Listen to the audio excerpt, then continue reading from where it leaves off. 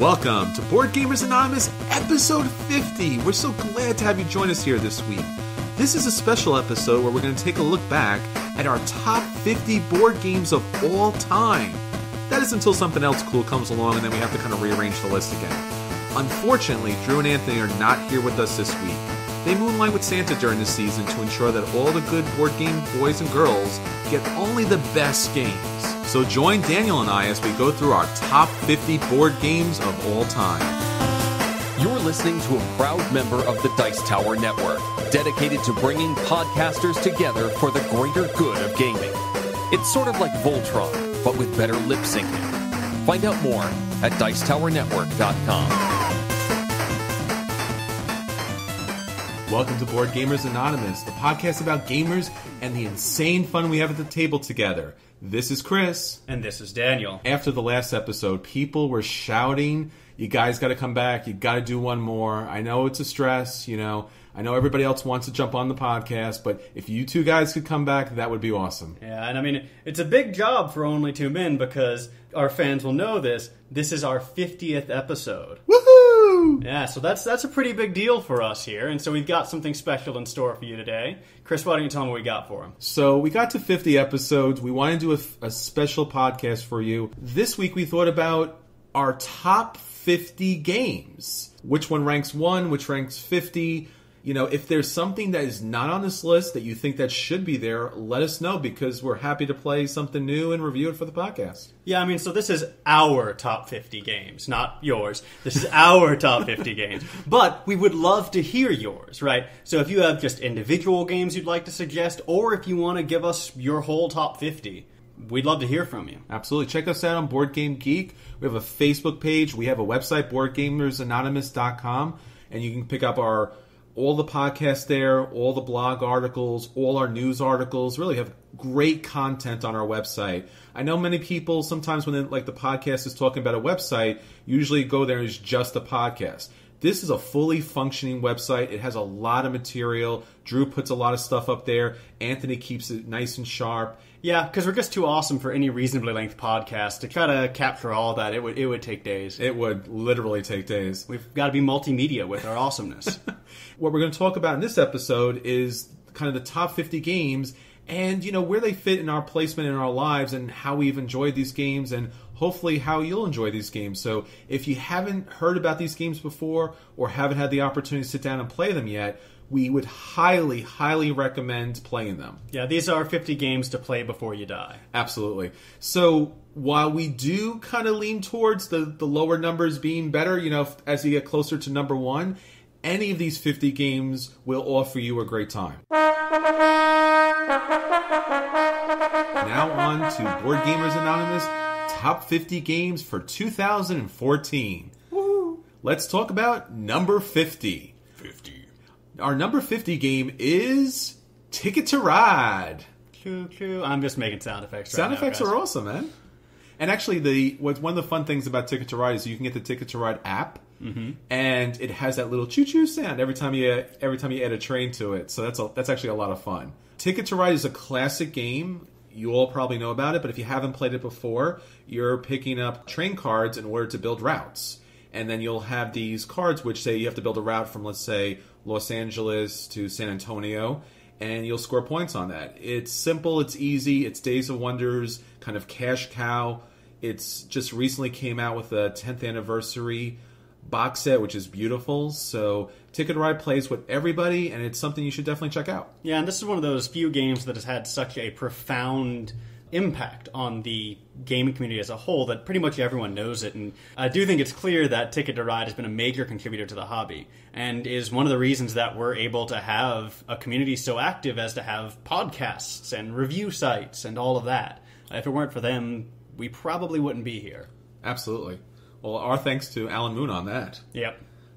All right, our number 49, San Juan. I love San Juan. This game is one of my favorite games I've ever played, and it was one of the first games I played with a board game group, right? People who I didn't already know. And we sat down together, we played through this game. I was a bit intimidated, because there's all these games going around with chits and pieces and markers. I'm pretty sure there was a 4-way combat of mage wars going on in the background, and anyone who's ever seen that knows that's an intimidating thing to see. But someone sat me down and played San Juan. It's simple, it's easy, it's fun, and it showed me how elegant game design can be, right? There is one number that matters. Every number refers to the exact same thing, the number of cards. How beautiful that is, how elegant that is. It is so smooth, so clean, and manages to be very fun and engaging while having essentially one mechanic. Yeah, I mean, the idea that there's just a single deck of cards, and it acts as the buildings and the currency. I mean, it seems kind of obvious now, but it's revolutionized gaming, and it's a solid game for a deck of cards. This is clearly a game you can sit down, you can play, you can have fun with, everyone enjoys it, and there's been, spin-offs, based upon this card mechanic, and it's really a great game. Yeah, and for those of you who, like myself, really want this game and were heartbroken at finding out that it was sold out, Ravensburger Game is coming out with a second edition of San Juan. So look for that, and look forward to that, because San Juan is fantastic. All right, now on to our number 48, Love Letter. I don't have a sound effect for Love Letter! Aww. So Love Letter is another brilliant small card game. It's a micro game. It's really the micro game.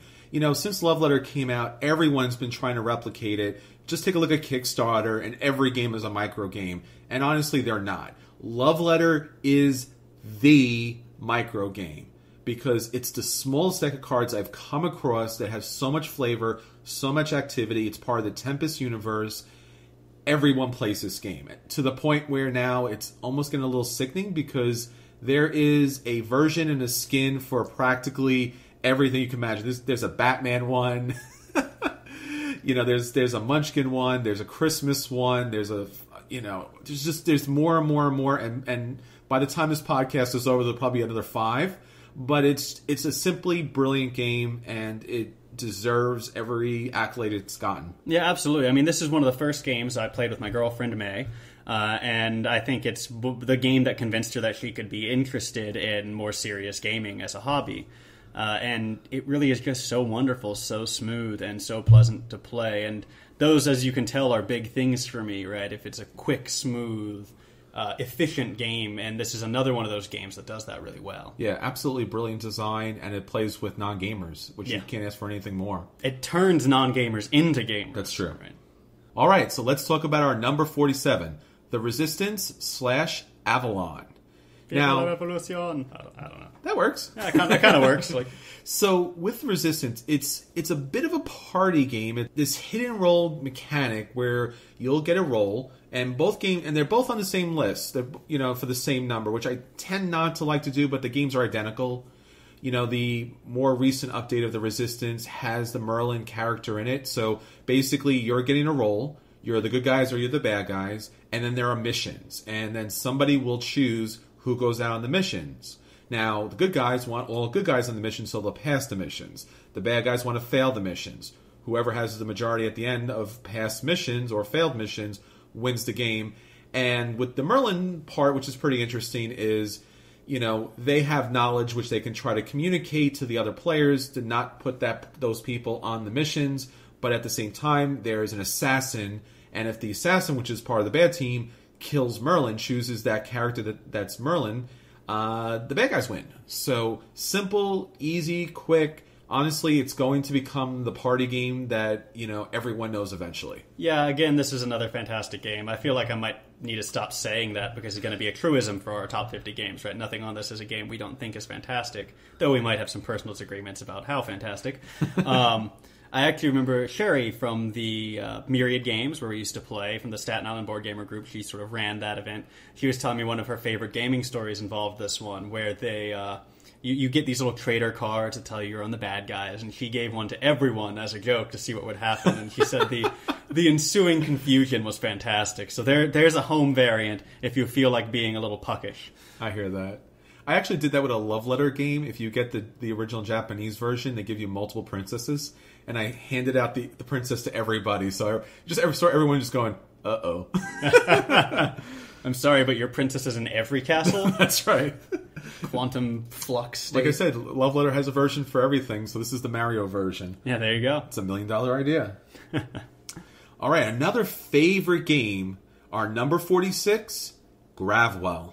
Right, so this is one of my favorite games in existence. I'm sure you guys are getting tired of me harping on this by now. Did you finally change your last name to Gravwell now? Almost. The papers are getting held up in court, but we're working on it. This is the single most creative racing game I've ever played. It is one of the few racing games I've ever enjoyed, and it is just incredibly well designed. It was the designer's first game, which is incredibly impressive to me, considering how smoothly it plays and how innovative the idea is. And it's going into a second printing now, so that's good news for everyone. I highly suggest you pick this up. It's a lot of fun. It looks quite intimidating when you first, see the game, and you try to work out the calculations in your head about, working with gravity or pushing against gravity and such. But it plays smooth, it plays simple, and it's very interesting. Yeah, the only reason I was satisfied with it being this low on the ranking was because it is kind of a niche game, right? It's a little bit complicated, a little bit more complicated than most racing games are, and it involves a little bit of sideways thinking, and it takes players a little bit of time to get used to that. Right? People are used to a much more straightforward sort of thing, but this is all very relative, right? The significance of your cards that you play depends upon the cards that other people play and their positions to one another, and it becomes very difficult to predict. So it can be a little slow for people to pick up sometimes. Our number 45 game, Alhambra. Now, Alhambra is a really interesting, gateway game, especially for family and friends, but it does offer enough strategy that hardcore gamers will be interested in this. Basically, you are purchasing tiles to add to Alhambra, and some of the tiles have walls, so there are certain placements that work better than others. And then whoever has the majority of certain colors in each of the scoring rounds will score additional points. It's simple, it's sweet, it's got an enormous number of expansions to it, and generally it's a lot of fun. I know myself and Anthony really love this game. Plays pretty much with everybody. Yeah, Alhambra, like Ticket to Ride, is one of these games where I'm not sure what we can say that hasn't been said before, because it is such a staple of the gaming world. I guess what we can really say here is it's a staple for a reason, right? It's a good game, it's fun, it's smooth, it's well designed. I'm repeating myself every one of these, but these are the standards by which we judge games, right? I think the one downfall with this is, for some reason, it has not gotten the wide appeal, wide press, wide marketing like a Ticket to Ride or a Carcassonne. I actually like this better than Carcassonne. And it's a little disappointing. I wish this game got out to more people. Yeah, it's a wonderful game. It's definitely something to pull out and put on the table if you haven't had the chance to do so already. Great. Our number 44 game, Boss Monster. Oh, I love Boss Monster. It's a fantastic game. I have a t-shirt that says Boss Monster, which Chris was very kind and gave to me after he won it. I wear that shirt all the time. It's a lot of fun. I think it's a little bit low on this list because the expansion is what makes it so much better. It plays good. It's an interesting game. It has a lot of nostalgia to it. So if you're a video game fan from the 8-bit, 16-bit generation, this game is really going to come home to you. Basically, you're a boss monster, and your boss monster will have a special ability, and then your job is to build the dungeon, which are cards. And then as you build cards, they'll have certain treasures in them, which will attract certain heroes. You're trying to kill the heroes. Whoever collects most souls wins the game. The expansion gives you special items and relics and things where the heroes come into the dungeon with those, and if you can knock them off, you'll get those. So it adds so much more to the game. It's a light, fun, interesting game, and something you should definitely check out. Now on to our number 43, Quantum. Quantum is another fantastic game, sort of an instant classic. You roll dice to determine the kind of ship you have in an area, and then you fight over resources. And very almost standard space battle game, except it's so light, and again, I'm going to use that word efficient, right? It's one piece. The die does so much work here, right? It represents the ship, and you roll them to randomize effects, but wherever they land just represents a different kind of ship. Yes. And I think that's just fantastic. Our number 42, Cosmic Encounter. Now, what's really interesting about Cosmic Encounter is the special abilities of the aliens. When you play a sci-fi game, you live and die based upon how unique they can make this universe. It should be somewhat, reasonable and interesting and something you can kind of grasp onto, but the aliens should look alien, the powers should be somewhat alien, and this game it's a competitive game, but it has a co-op kind of mechanic to it, because fate is going to decide, based upon this deck of cards, who you fight. And then you can call for allies, and the person you're attacking can call for defenders, and then everyone can commit ships, and then they have their powers, and you'll play cards, and there's attack cards of certain values. It has so much to it. It's a great game.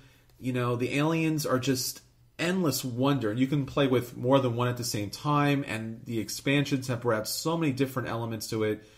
It's something well worth playing. It's a little bit lower on the list just because you really need to have, the right group for this game, because there's some negotiation that goes on. Some people may or may not like that so much. Yeah, while Quantum is a great sci-fi battle game, Cosmic Encounter is the sci-fi space battle game, right? It defines the genre, essentially, and it's hard to overlook that. Our number 41, Conquest of Planet Earth with the expansion, Apocalypse.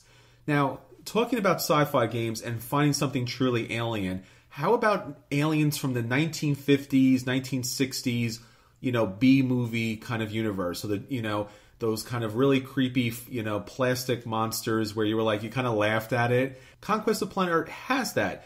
And you get to play the aliens taking over Earth. So once again, modular boards, you place out certain locations, the humans fight against you using armies, tanks, ships and planes, and it's light, it's fun, it plays as a co-op, or it plays as a competitive game, and it has that really unique, interesting artwork from Flying Frog Games. It does not get enough press, but it's a game that you should take a look at, because if you like that, sci-fi time period, it might be something that's really interesting for you. Yeah, it's a nice stylistic callback to an earlier decade, an earlier sort of subgenre of sci-fi, right? And it's nice to see that hit the table. Number 40, Star Trek Fleet Captains. Now, I've heard of the criticisms about this game, and you're right. The components have their problems. They're thin. They're hero clicks that kind of give you an issue. They're here and there. But there is not a game out there that is more thematic than Star Trek Fleet Captains.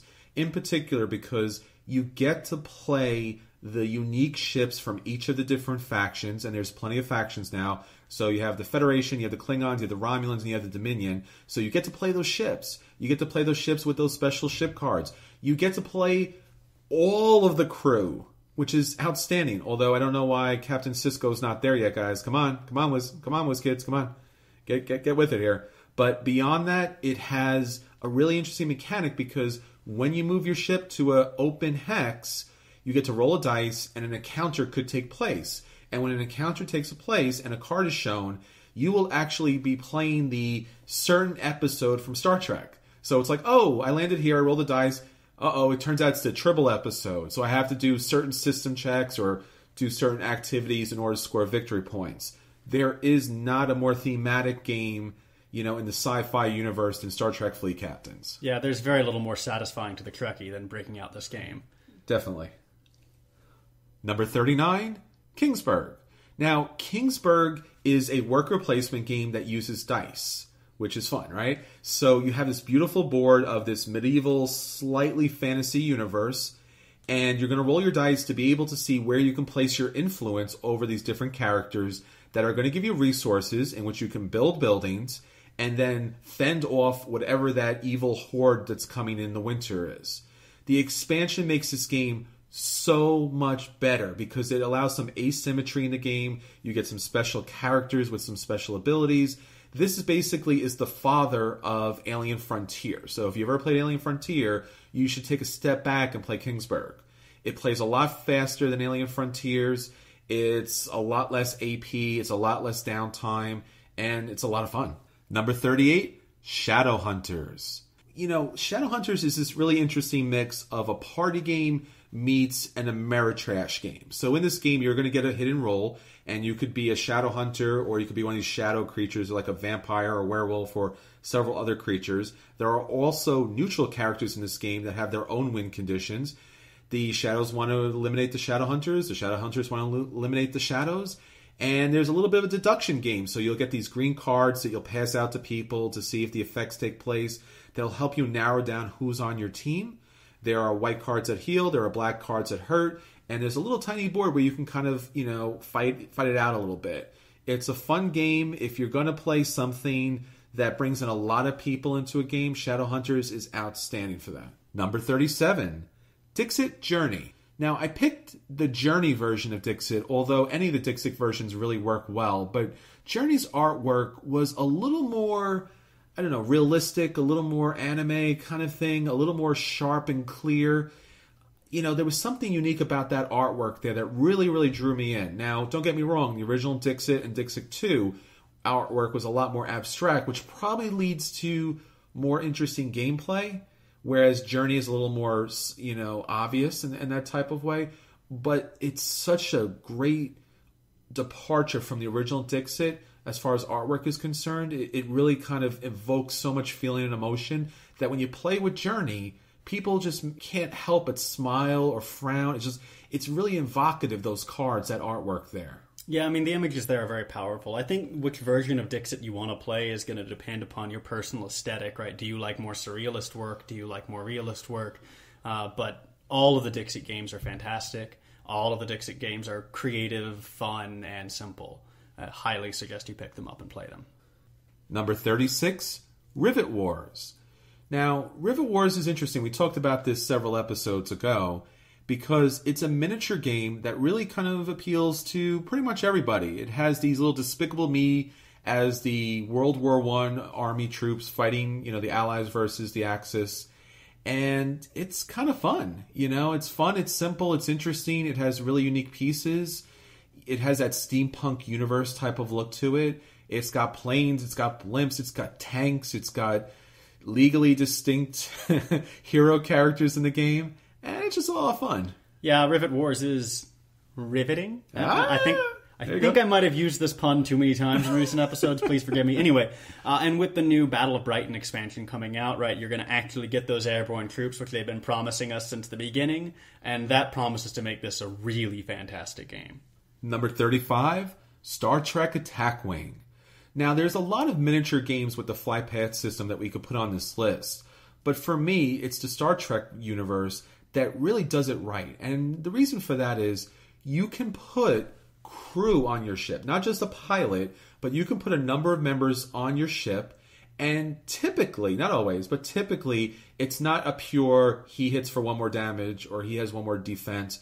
But the cards are thematic. There is fluff on the cards. The artwork kind of speaks to you. And the flight path system, for me, kind of fits better with that capital, ship system where moving, two to the left makes kind of sense. Where if you had a little quick ship, you really should be kind of zooming around a lot more. Yeah, I'm a huge fan of flight path games in general, and like yourself, I'm a more fan of Star Trek than the Star Wars Attack Wing. That's partially just because of my preferences between the properties, and partially because I do like the idea of these giant ships which could blow, kilometer-sized holes in planets, flying around and shooting at each other. I am interested to see how the Dungeons & Dragons Attack Wing, which just came out this last year, develops, because that could be very promising with the role of ground troops and air troops, the introduction of magic. Yes. Exciting times. I think for, the Star Trek version kind of fits in the middle, The X-Wing miniatures is on the lighter side of it, where the pilot is attached to the ship, whereas the, Dungeons & Dragons version is really a lot more complex. That might work. The models are definitely painted better. The Attack Wing ones are not so great on the paint jobs there. But just because of the theme and just because it fits so well with the flight path system, it makes our list. Yeah, well, and it's tried and true, right? It works. We know that. That's right. Number 34, Wiz War. Now, Wiz War is quite an interesting game because it's this true Ameritrash game. You get a wizard, and everyone has the same type of wizard. You put them on your side of the board. You have a treasure to defend, and the object of the game is to have 2 treasures at the end or to kill everybody else. Then you get a deck of spell cards, and this is where the fun comes in, because the spells are pretty much everything you could possibly imagine from the entire D&D catalog of spells. So, from elemental to bestial changes to necromancy, like anything you can imagine has been used in this game. The artwork is outstanding. It's light, it's fun, it's simple. Go out right now and play it. Yeah. Number 33, Munchkin. Now, I'm going to put all of Munchkin in this kind of box here, and I know there's a lot of hate for Munchkin, but if you sit down and you play Munchkin and you just enjoy the journey there, you're building a tableau of really interesting puns and jokes and great artwork by John Kovalek. It's so much fun. It plays everybody. There's a reason why it sells as much as it does. It brings non-gamers into the gamer world. I have many different versions of it. I'm proud to have them. They're a lot of fun. If you're concerned about the really big issue with Munchkin is that it plays too long, check out Apocalypse version, because the Apocalypse version has these seal cards that when they open up and you hit the 7th seal, the game ends automatically. So that kind of solves some of that issue. Yeah, I've never really understood the Munchkin hate. It's a fun little game to me, but I guess I could see some people thinking it takes a long time.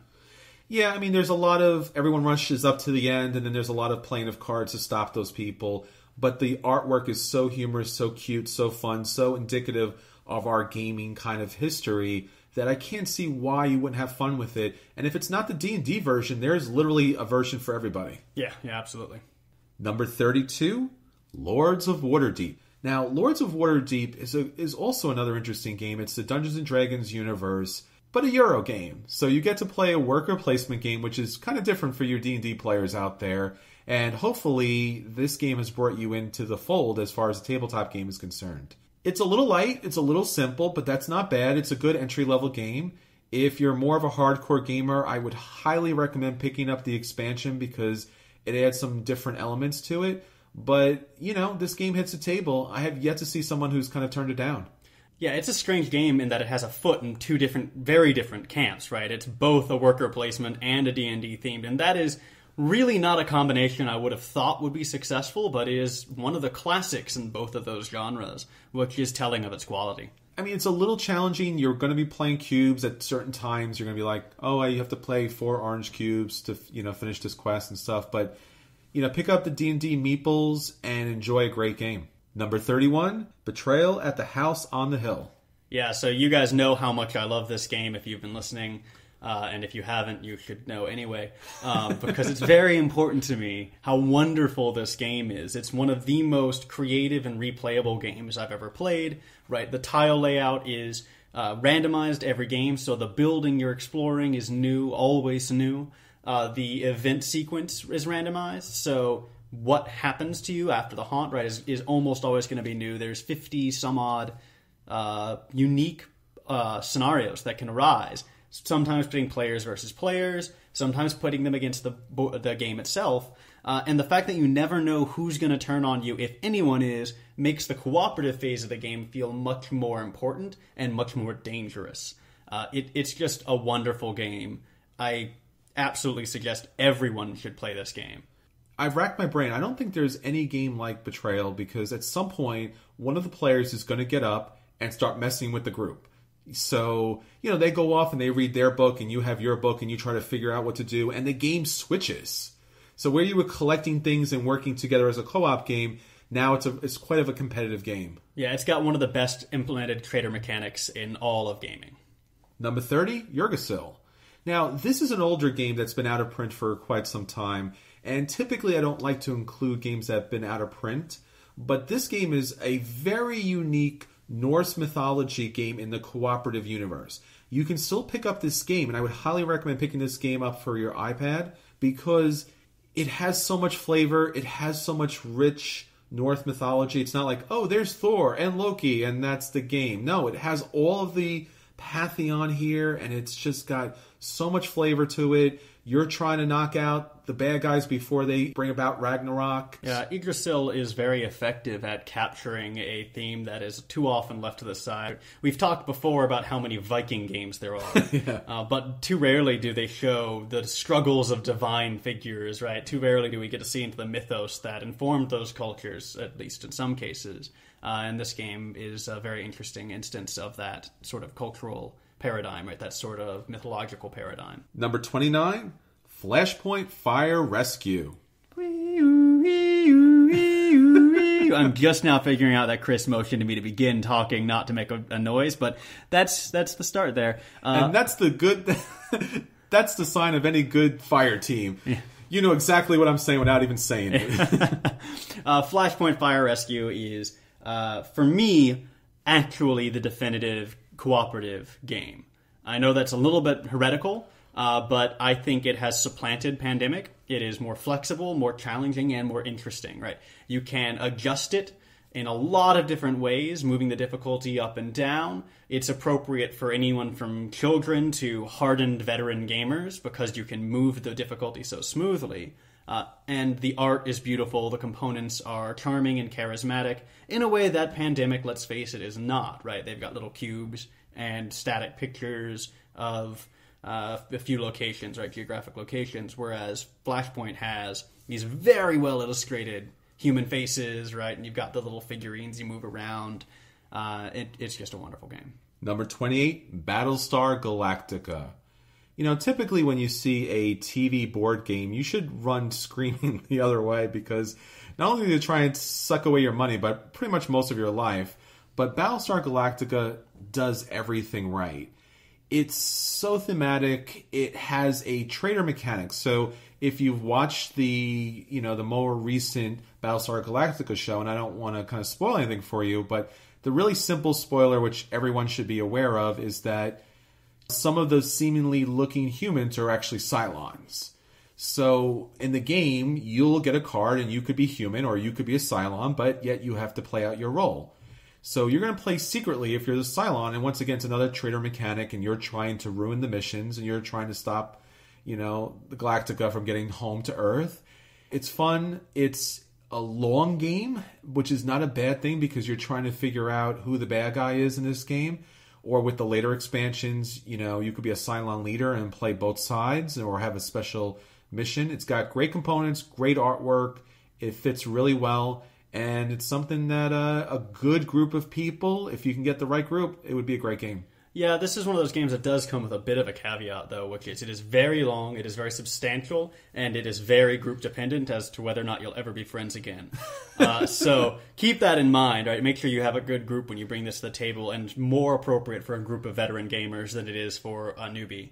Whereas some of the games we've talked about, Love Letter or Flashpoint, right? All those would be fine for newbies. This game is not newbie-friendly.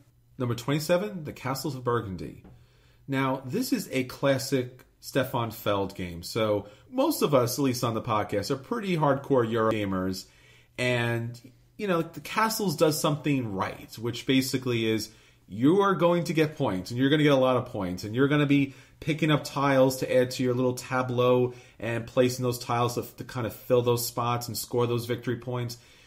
For me, when I think Euro, and if I wanted to show somebody what a Euro is, it's going to be Castles of Burgundy just because it has that really clean, interesting, a little bit fiddly, but clean and interesting Feld mechanic that is the true and blue Euro. Number 26, Mice and Mystics. Oh, I love Mice and Mystics. This is such a wonderful game. It is playing through a storybook. It feels like Redwall plus a little bit more magic. And it is one of the best games at evoking a theme that I've ever played, right? There's the cat, which is unto a dark god, right? And when the cat hits the ground, you need to be running because you're not going to win that fight. There's humans will occasionally interact with you, and again, right, just you're outclassed because you're a mouse. Mice aren't going to win that fight. You slip through corners, you steal cheese, right? This is all so wonderfully thematic, and on top of that, they have expertly voice-acted audio files you can download, so that instead of having to read through the narrative yourself, you can have this sort of play in the background. And the first time I heard it, I was kind of poking fun at it, like, oh, ha, ha. I mean, it actually starts out the whole, like, a story of, like, an old mouse and a young mouse. Tell me a story, Papa. And I was just going, oh, this is going to be terrible. And not 30 seconds into it, I was going, then what happened? Right? They caught me so well. It's a wonderful game. Our number 25 is Cyclades.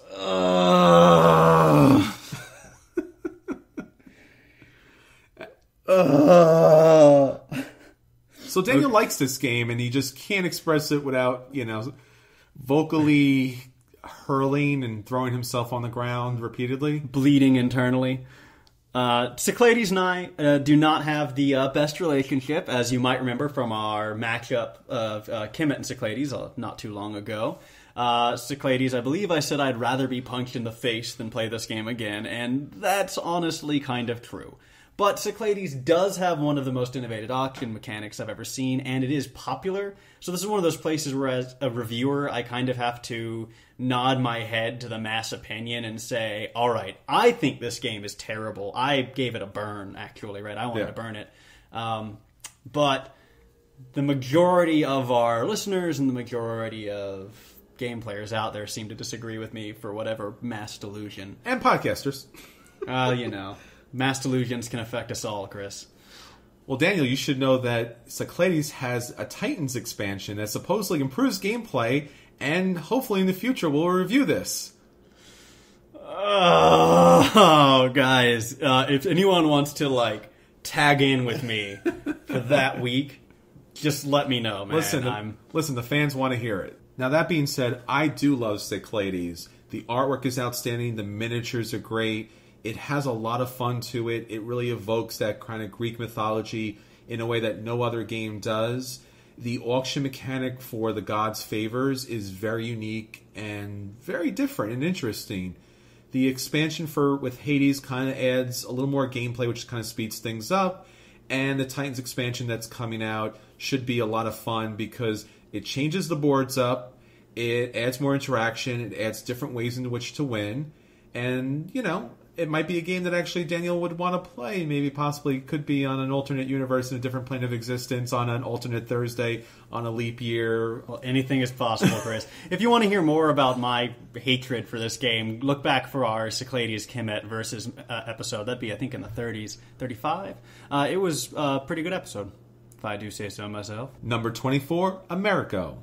Here's another excellent Stefan Feld game. And you probably know this game because it's got the cube tower drop. So to start this game off, you'll take all of the cubes of all the different colors and you'll throw them in the tower and they'll kind of funnel out and then you'll place the cubes around.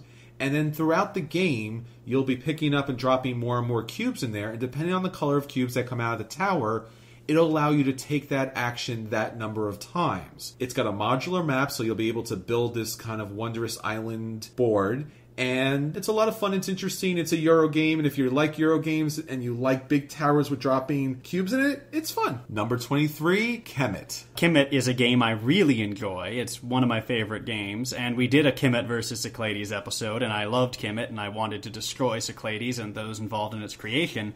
It really is the great thing about Kemet is the choice of powers and how you can kind of build a tableau of powers up. It has some artwork issues, it has some miniature issues, but it's a fun tactical war game. What's really interesting about Kemet is the opportunity to pick up different powers, put them together, see how they interact with your troops, kind of move them out, take over different temples, score victory points. Overall, a very fun game. Yeah, there are a lot of good strategies too, so there's a lot of ways you can play it, and that's always nice in a game like this, that there's no one true path, and all who stray from it shall be swept aside. There's a multitude of options available. Number 22, The Duke. The Duke is a small game. You might have seen this before. It's got a little tiny board, kind of looks like chess. It has these wooden little blocks, and on the blocks is the character that you're playing. Now, you'll move the characters based upon their movement pattern, which is also on the little block of wood, which is great. You don't have to look at a rule book. It's all there. But now here's the fun part. Once you take your movement, you flip the tile over, and then it has a whole second set of moves. So you have to do a little memory kind of game there, because you have to memorize, what's going to happen once you move it to some other place. But it's for such a small game, it replaces chess for me, and it's kind of got so many expansions to it, you really can kind of play with it for hours. Yeah, I mean, any game that can contain its rules on the board, I'm a fan of. Number 21, the DC Deck Builder game. And its really fun expansion, Heroes Unite. Yeah, DC Deck Builder is one of my favorite games, and it is the game that I think has gotten the single most play out of my entire collection. This game, when I would bring it to Myriad, when Myriad was still around, every week I brought it, it got pulled out. There was a while when I got sick of it, so I had to stop bringing it because I knew people would want to play it with me. There's a period of time when I got sick of it, so I had to stop bringing it to Myriad because I knew that everyone would want to play it as soon as I pulled it out, because it's that good of a game. I like the core game a lot, and I like Heroes Unite a lot. They're both really excellent games, both standalone, and you can mix them together, though that's probably not advised because there are a few mechanics that might get off kilter there. And I think that the early expansion, Heroes Unite, and the core game are a little bit better than the Crisis expansion, which I think lost some of its edge. And you can hear us talk about that in our Legendary versus DC comparison, DC Crisis comparison, which was just a few episodes ago. Yeah, it's a lot of fun. It's, as I said, again and again and again, it's the potato chips of games. You drop it down, you pop it open, and it's so much fun. It's a really simple, easy deck builder that, while is not a heavy game, it benefits from not being a heavy game. Yeah, this is the second Cryptozoic game that it makes it into my list of favorites, this along with Gravwell. So they're doing something right over there. And just an honorable mention to the Lord of the Rings deck builder game, the Naruto deck builder game, the Street Fighter deck builder game.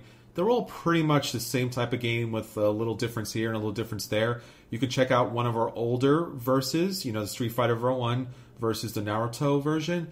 But it's fun no matter what flavor you go with. Number 20, Smash Up. And its endless numbers of expansions. Talking about flavors, oh boy, do we have flavors for you.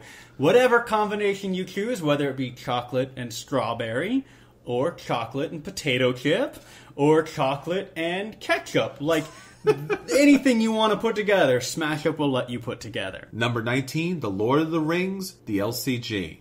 Now, there are a lot of LCGs out there, and in particular, I pulled out Lord of the Rings instead of the other ones because I think Lord of the Rings does something unique.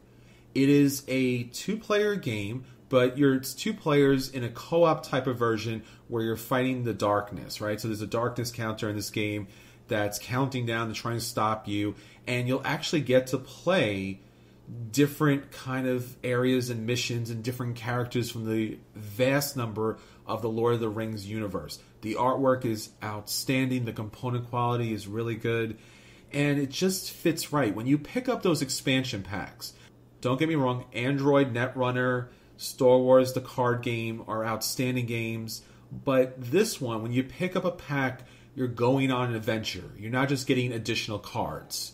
So pick up whatever little world, whatever little chapter of this book you're interested in, and you got a great adventure. Did you realize that you quoted almost word for word Bilbo Baggins leaving the Shire? I'm going on an adventure in the movies. Yes. There you go. Yeah, there you go. Number 18, Tokaido. I love Tokaido. This is a fantastic game. Here you play as pilgrims along the Tokaido Highway in times before it was as well developed as it is today, and your goal is to just have the best pilgrimage possible. And there are a few things that appeal to me so powerfully and personally as just trying to have a good road trip, right? And it's such a powerfully simple game. The mechanics are all very straightforward, which I like. And it's so very charming, right? The entire time I was having a great time, even while I was getting totally destroyed by everyone else playing with me.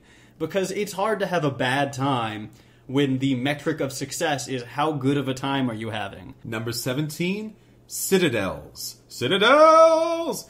Now, Citadels is really interesting because it has so much game in a little tiny box. And we always love, as Daniel was saying, an efficient game with few components that does so much. So in this game, you are going to be picking a role, and the role has a special ability that plays out during the game depending on the number.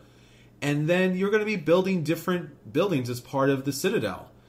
Some of the buildings have special abilities, but the role cards are really what come into play. So if you're the assassin, you're going to take somebody out. If you're the thief, you're going to steal from somebody. If you're the warlord, you're going to destroy someone's building. If you're the bishop, you're going to be protected from that happening. So there's just a lot of different interesting roles here. And each round, you get to pick a new role card. So a lot of fun. Really tiny box, Citadels. Number 16, Agricola. There are a few games that hold the kind of place that Agricola does in gaming, right? It is the worker placement game, right? And it's one of these games like Settlers of Catan, right, where casual gamers will know about it and have it on their shelves, right? People who are not very involved in the hobby still know this game, still play this game, still love this game. And it's no surprise as to why, right? It's a good game. I remember when I first got into gaming and I heard about Agricola, and they're like, it's a game about farming. I'm like, no. I want to play space games, and I want to play fantasy games, and I don't want to go farming. Why are you making me farm? And somebody pulled this out and dragged me along, and I'm really glad they did, because as Daniel was saying, it's the quintessential worker placement game. You know, you are building a farm, providing for your family. You're getting a special deck of cards to start the game, which you can play as occupations or improvements. And, you know, it's really hard to put into words because it is a farming game, but it is a game it's a Euro game that has theme, which is unheard of. It does feel like you're planting because you have to, you know, prepare the ground, you have to plant, and then you grow. And then when you grow, then you'll be able to, you know, reap this harvest and feed your family. You have to feed your family, otherwise they'll get, you know, negative points. And it's a lot of challenge in this game, and it's just so much fun. And really, in particular, while there is a love and hate relationship with this game, that's really what makes Agricola so great, because when you're playing it, you do feel so tight. If you don't make the right move, you're gonna lose, and lose badly. Yeah, Agricola is a stern teacher, and it does not tolerate mistakes. It does not. And I have never come closer to cutting someone than when they took the wood space when I needed it in Agricola. And I did not expect to become that passionate about a game involving wheat. Honestly, you know, this game would have been off my list. I mean, it plays brilliantly, but it is that kind of really stressful feel that when you play in that game, or when you accomplish the opportunity to feed your family. I fed my family this round. I didn't think I could do it. I got this and I got this, and it chained together. I feel so happy. And you're like, I didn't realize I would feel that happy. But, you know, in the Agricola days, this was that hard. Yeah. In my advice for playing this game, set your own personal goals, just like life. Don't compare yourself to others. Just be happy if you have enough, because it can be brutal. It's very brutal, but it's a lot of fun. Number 15, King of New York. Now, King of New York replaces King of Tokyo. Now, I know this is a little bit unheard of, and I own all of King of Tokyo, and I'm really glad about that. But King of New York really brings in that I'm a monster smashing buildings, I'm fighting planes, and then at certain times in the games, they fight back. The special powers in this game kind of snowball together a lot better. They're more thematic for the game. They have the same great artwork. You're able to move around the board, which you couldn't do in Tokyo. So this game is definitely an upgrade from King of Tokyo. Plays a lot of people. It's a great gateway game, and it has that Yahtzee mechanic. Yeah, just to echo this again, right? It's a fantastic game. You get that additional mechanic of destroying buildings and cars and dealing with fighter jets, which is great. You get some inter-monster competition that's a little bit more creative than the last game. And I think the biggest sign that they're using the game to its full potential in a way that they didn't in the past is that the 1, 2, and 3 side of the dice are now all replaced with sides that have unique effects. And that means a lot, right? That means they're really maximizing what they can get out of this game. Number 14, Revolution. I already used Viva la Revolution. I'm going to do it again! Viva la Revolution! So we talked to Philip DeBerry, who is the creator of this game, not too long ago on Kicking the Habit. And Revolution's a really fun game. It's a Steve Jackson game, but it's not Munchkin. It's an area control game where you're bidding for influence, you know, on certain locations in order to control that area. You're using blackmail, you're using gold, or using force. It's fun. It plays a lot of people. It's a good entry-level game, and it's now on its second expansion, so you can kind of mix the board up a little bit. It's just a solid game. Number 13, Suburbia.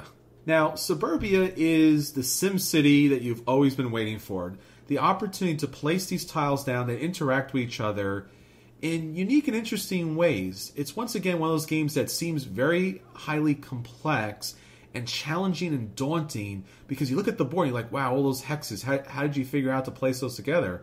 But it's got a really simple market mechanic. You're going to be purchasing something. It might have an additional market price added to it. Things chain together or they don't, but things can chain together from other people's boroughs as well. So light, fun, simple, but yet complex and challenging. Yeah, Suburbia, the only real complexity, or the only real difficulty for me came from keeping track of what's going on the board, so that's a slight asterisk there, because as you get more players, you're having to keep track of a lot of stuff. But the game played a lot more smoothly and was a lot easier to learn than I thought it was going to be. Number 12, Castles of Mad King Ludwig. So Ted Alspach created Suburbia, and he also created this game. So you can tell just by looking at the game, this is definitely a visual upgrade, but it's also upgrade to gameplay. So instead of just having the simple market where things kind of move down and then fall off, as the master builder, you'll be able to place the different rooms by whatever measure you feel is necessary. So if you think someone's going after a certain room for their castle, you can place it on the high end, hoping that they'll buy it and pay you the money. But you also have to be careful, because if it's too expensive, they won't buy it. And you want to place your buildings where you can be able to purchase them. It's interesting and unique because you're going to make crazy floor plans with these pieces. Very colorful, very interesting. It's a brand new game and something you should definitely check out. Number 11, Glory to Rome. Now, Glory to Rome has one of those great mechanics, kind of like San Juan, where the card has multiple features to it.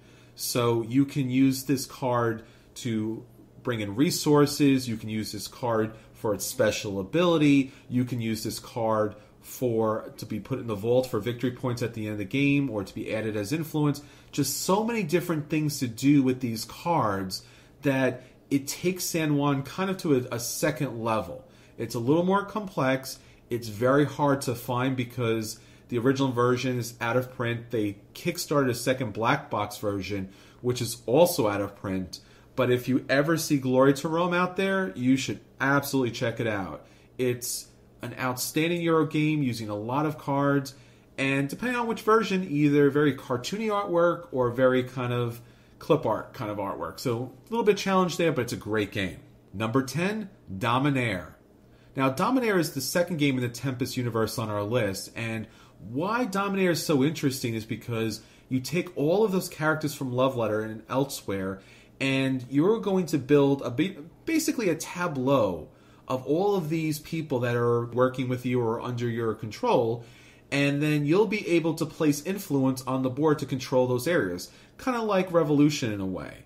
Now, there's a exposure track, so you don't want people to know too much that you're out there grabbing these powerful people for your use, but at the same time, you want to be able to control as many areas as possible, and you get special abilities and benefits. The gameplay is a little bit long and can be a little bit complex and a little AP prone, but if you can weather the storm, it's a lot of fun. Yeah, Dominaire is one of the best political games out there, right? About political influence and sort of not quite diplomacy, but sort of getting your hooks into the population. I guess a sort of Machiavellian political method, right? It's a great game for that purpose. All right, number 9, Sentinels of the Multiverse. Verse.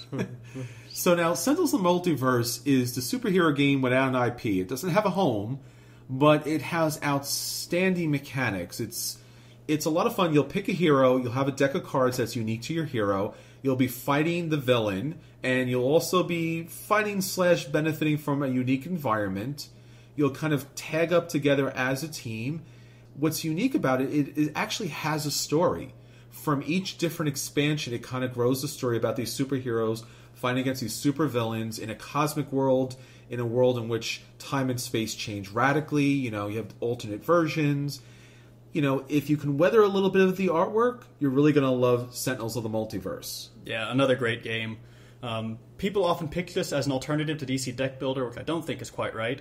It's a different kind of game. It's not a deck builder or anything like that, but it is a wonderful superhero game. Number 8, Battlelore 2.0. Now, Battlelore is a 2-player game.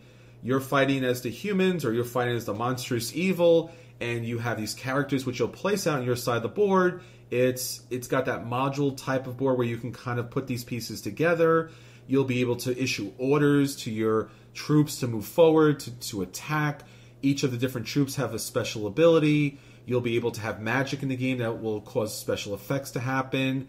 It's a light tactical war game that pretty much anybody can play. Number 7, War of the Ring, 2nd edition, or the Collector's Edition if you can afford it. Now, War of the Ring plays the Lord of the Rings epic fantasy. So you can play as the Sauron's forces and the darkness spreads, or you can play as Frodo and the Fellowship, trying to move closer towards Mordor and victory. It's quite thematic. The artwork is outstanding. The miniatures are of good quality. It's a little bit of a long game, and it's a 2-player game, but it's a great game and a lot of fun. Number 6, Rune Wars. Rune Wars is part of the Battlelore 2.0 version universe. So you have your elves, you have your humans, you have your undead, you have your bestial creatures. Basically, it seems like a Risk type of game where you're trying to take out the other troops, but you're going to go after runes in this game. It has a lot of different troops. They have different abilities. You're spreading out. You have heroes, which you'll pick up during the game. The heroes will go on their own quest. They'll add their strength and their abilities to you to fight against the other forces. You'll be able to build in these different seasons that you build out. It's quite a long game, but it's an epic game. It's really well worth your time. Number 5, Small World. It's a small world after all. Hope we don't get sued. I thought we promised Anthony we wouldn't do that. Yeah, we probably shouldn't. TM. Small World is a fantastic game. It's incredibly flexible in the way that powers are paired, right? Through the sort of modifiers and the races. You get all sorts of interesting combinations. And it is just one of the best area control games out there. There's, again, very little to say about this game that we didn't say not too long ago. 2 weeks ago? But this is a fantastic game. Number 4, Caverna. Caverna is the worker placement game I actually like. Which is a lot for me. I liked Agricola all right. I could tolerate it. Caverna I actively enjoyed. It is an amazing game. It is, I think, the single best worker placement game that has ever been created. And I think it has supplanted Agricola as the sort of master of that category. There is just not a game that can compete with it in its category. Number 3, Bruges. Bruges is a Stefan Feld classic game, a modern classic, a recent classic, because it is a Euro game that's a little bit on the lighter side. It plays a number of people, and what you're doing is you're building a little bit of a tableau. So you're building houses, you're putting people in the houses, you're triggering special abilities, you're building canals, you're dealing with threats. Sounds heavy, sounds complex, but it's actually a lot of fun, and it's a good entry-level game for people who aren't those hardcore Euro players. You're trying to get people into Feld. It's a good place to start. It's a Feld, man. You got to play Feld. Number 2, Seven Wonders. Seven Wonders is a fantastic game, and if there were 7 wonders of the board game world, Seven Wonders would have a good shot at being in there.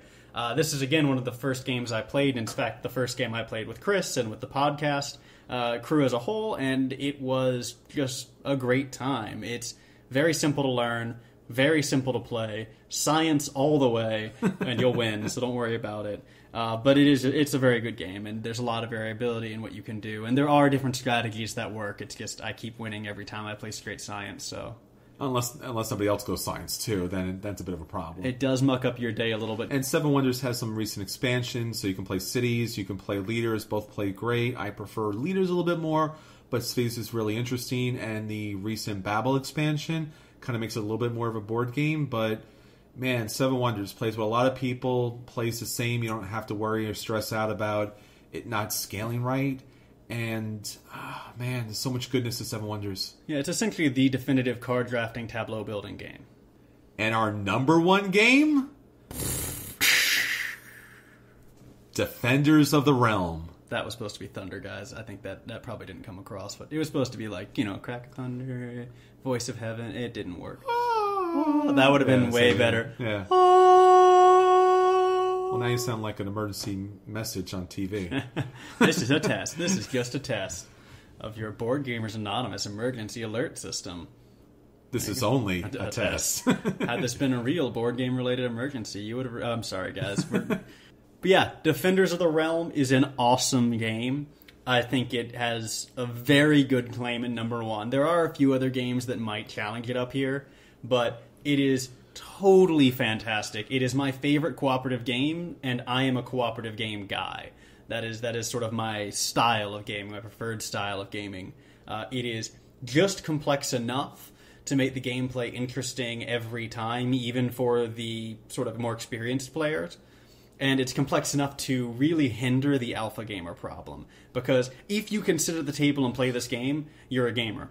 And you don't need anyone telling you what to do. And also, there's so much stuff to keep track of about your own side of the board that you really don't have time to be going around and moving everybody else's pieces for them. So let me take this on the other side. I'm not a cooperative gamer. I like co-op games a little bit.